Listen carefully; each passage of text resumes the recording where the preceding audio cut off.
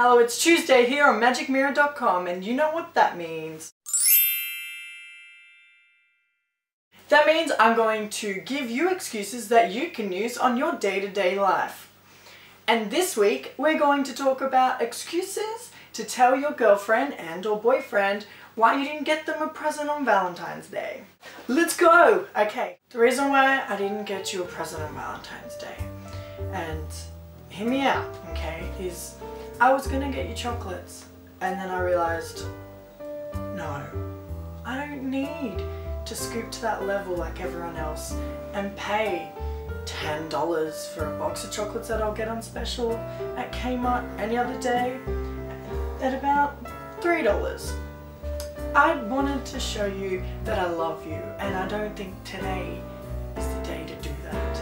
I wanted to just show you every other day. That, and you're getting fat, so it's a double thank you. I'm waiting. Valentine's Day's today! What? I made you a chocolate berry nice smoothie. I've heard it's great. Actually, I thought I was going to be single on Valentine's Day, and you're still here, so I didn't actually have time to plan it.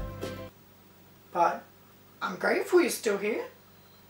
I don't believe in Valentine's Day. Knock knock! Who's there? Not me, because I forgot to get you a Valentine's Day present. But I know you love me anyway, and